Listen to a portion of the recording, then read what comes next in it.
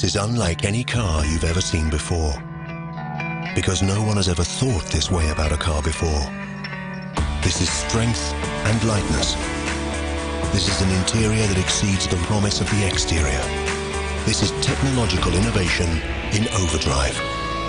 This is the all-new Jaguar XJ.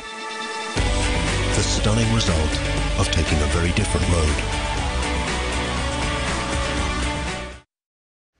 First of all, Ed, reflections on Sunday's game against Saracens. How much did that win mean to Tigers and to the season going forward? Well, you know, I'm sure from the reaction at the end of the game, you saw how important it was for us. I thought we showed a lot of resilience towards the end. We got ourselves into a bit of a sticky situation with 5 minutes to go.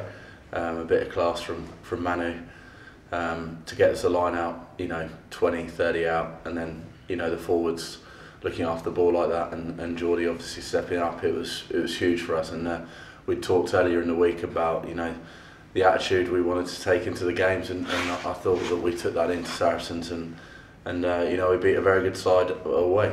Yeah, and a very eventful game for yourself, not least in the first minute with the yellow card. I don't know if you're aware, but that's the fastest yellow card in Tigers history, so a dubious one for you. I don't know whether to be proud of that or not, but you know, the decision was made on the time. You know, whether I agreed with it or not probably doesn't matter, but in the end, you know, I was fortunate that we actually came out of that 10 minutes when I was in the bin with 3-0 up, so, you know, I was pretty relieved.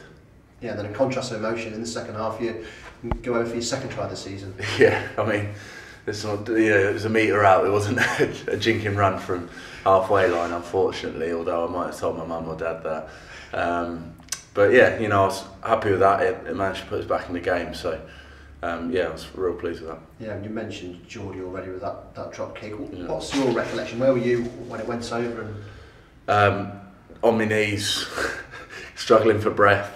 Yeah, no, I watched it. Like Geordie said in the week, it wasn't obviously the best drop goal he's ever done, and when I saw him drop the ball, I was a little worried for a moment, but it flew over, and I think if you look at the video, we went pretty mad after. Yeah, Geordie will make his 300th appearance for Tigers this weekend against Newcastle. Tell us a bit about him as a teammate and as a person.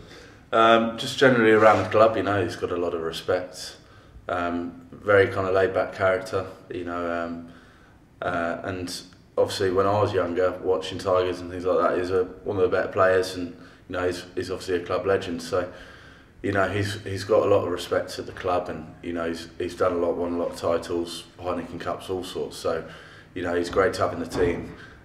He brings that calm collective head that we need on the field, you know, when we're in certain situations, and you know, I think the game against Saracens just proved that he stepped up to the mark, and you know, he showed what he's all about. Yeah, and looking forward to that Newcastle game. It's important to follow up that Saracens victory with another performance, isn't it?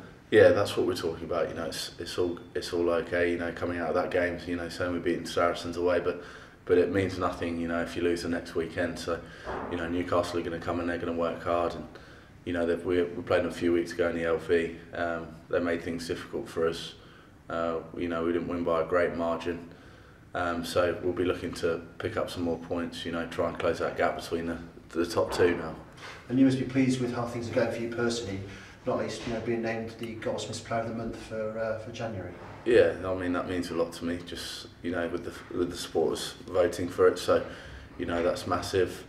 You know, I was fortunate enough to play for the Saxons during the month as well, and you know, so yeah, it's, from a personal point of view, it's been a really big month for me, and I think that there's a lot of things I can learn out of the last few weeks, and hopefully use that come the end of the season and pushing on with Tigers.